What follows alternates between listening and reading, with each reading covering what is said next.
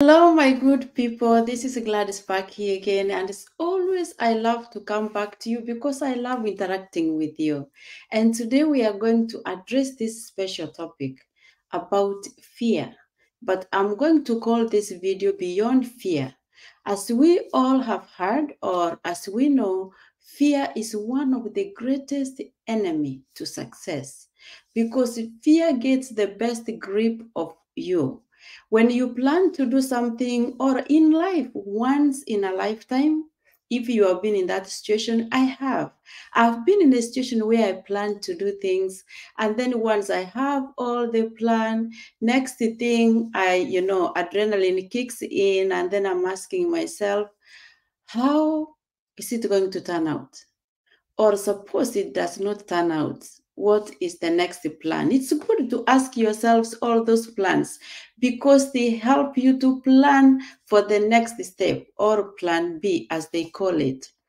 But one thing that we need to bear in mind, or one thing that you can witness with me, is that fear indeed is one of the greatest enemy of success, because fear has this certain power or energy that it just makes you feel kind of lethargic, or kind of, not motivated to step forward, to push forward.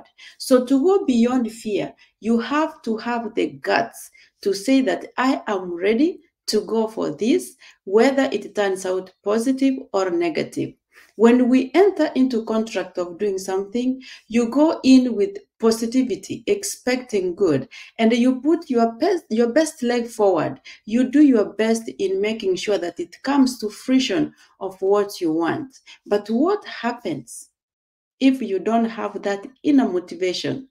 If you give room to fear, if you start questioning yourself, not only how you are going to do it, but then if it does not happen, if you give that power to the people, because most of the time, why I've spoken to a few people, even me included, when I have tried to factor in about the third person, what is going to be the opinion, it delays or it pushes me back from taking action. So we have to leave this idea. If we want to succeed in life, we have to ignore this idea of thinking about what will somebody say or what will people say.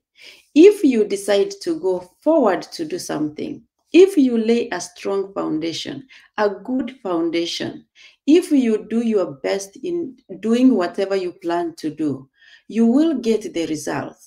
And if you don't get the results that you expected to get, you will not be discouraged. You will find a way to make it better. And that's what's happening currently in ONPASSIVE. I am here as one of the affiliates in ONPASSIVE, and I have looked or watched the company through the years. I know that the company has been doing a lot behind the scenes.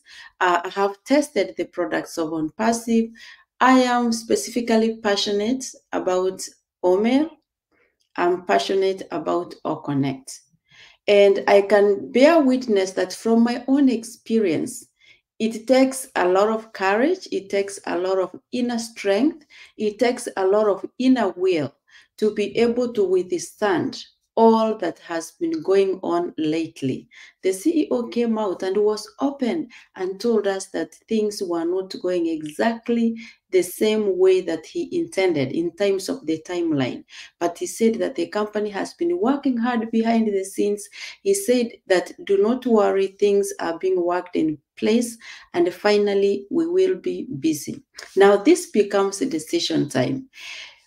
For some of us, the affiliates, there are those who are very self-driven, there are those who are very positive, there are those who are expecting good, there are those who are ready to wait as long as it takes until things happen for the better. But there are also those who are discouraged. There are those who are giving in to fear. There are those who see that this is the end of the world, it's the end of everything, and they don't have any ounce of inner will that is remaining to keep them going. Of course, nobody will force someone to continue doing something that they don't want. I am not that person, but I am that person who always says, it's your time now to decide.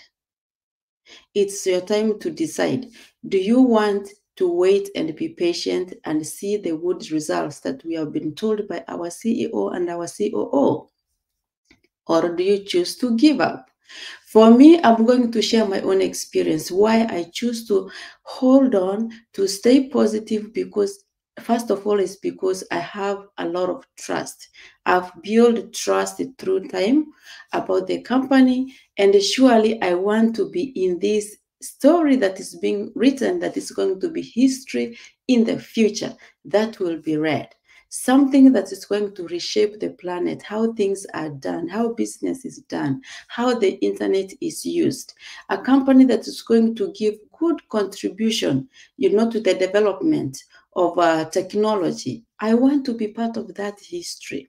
And I will hate when I look at big companies, there are things through my years that I have missed the opportunity to step in. And now that, when my kids, my firstborn, questions me or asks me, Mommy, did you ever hear about this? How come I don't see you in this and this? I'm like, I never even know when it started. And if it is, whenever it started, it was not made public to me, or it was not made public to us. Or if it was made public to us, I was naive. I did not, think of joining.